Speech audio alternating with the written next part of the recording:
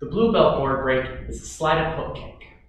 On a slide-up hook kick, we're going to do the same slide-up that we did on our slide-up side. Move forward, make a T with our feet. And actually, I'm still going to be doing a side kick to the side here.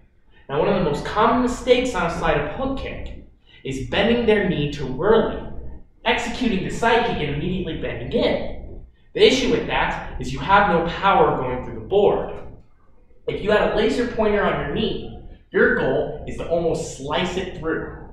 So when I do my side kick, open my hips, and my final motion is that knee bend coming around. One more time, wide, slide, side kick, keep it out, bend it in, down. Now on the board, it's very important you hit with the center on this kick. When you have speed and you're trying to hit it up here, you're not going to have enough power to go through.